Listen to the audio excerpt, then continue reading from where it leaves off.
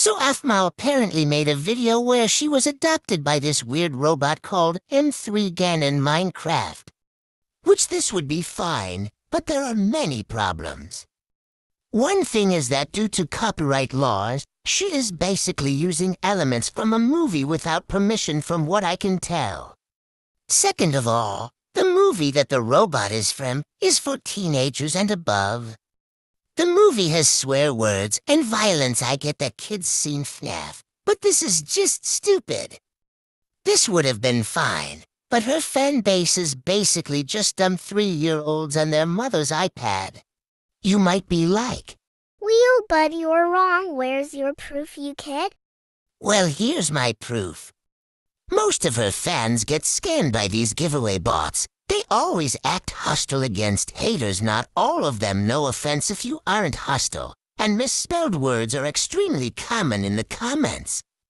Also, she doesn't even give credits to the original creators of the movie. If I made a game or Minecraft map which I put specifically to give credits in videos, and she didn't, I would obviously be mad, and maybe even copyright claim it. The problem would be that if I did, then a bunch of toddlers would rant on my channel all because I had my rights to claim it.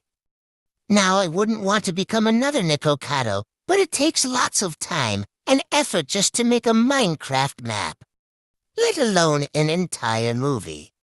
She even ruins creepypastas such as the Backrooms, good Roblox games like Doors, and even uses sometimes inappropriate movies and such for videos. Even Lankybox looks normal when compared to Aphmau. The worst part is that her old content was actually good and not this cringy dump. Now for the main reason I despise Aphmau's new content. Her quote-unquote medical videos. Basically, she made a video where she had the flu, which I had the flu and nearly died, where she had surgery, I had open heart surgery, where she broke her arm, which I broke my right arm once and sprained it. Her new content also is super clickbaity. It even had a would you rather with save a child or gold. And one chose gold. Now this is my opinion, but these videos are slowly turning into Elsagate content. Elsagate is basically trashy videos aimed for kids. They are coming back. Seriously. Even most exposer channels are mentioning her. I'm not going to make lots of YouTuber exposing content, but I might make more in the future. Her voice is louder than a blue whale, flamingo screaming, Lankybox, toddlers, and even a church building with a huge choir combined look quiet. She might become more hated than Jellybean someday. She even makes pregnancy videos, clickbaity creepypasta videos, medical videos, and downright stupid content. Back then, content was much better. Stampy Longhead was the absolute goat. Denta made great content, and still does, and Aphmau was also good. She even made a street, Jude's Stream. She made good content with games such as Stardew Valley, Mario Kart, etc.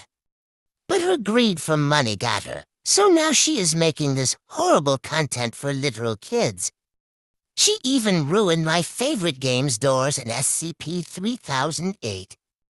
She didn't even give credit. There are some good small YouTubers, such as Pierre Martin, Just Bedrick, and Fat Colorful, which all of them are absolutely good when it comes to content. My content makes hers look trash, and mine isn't even edited.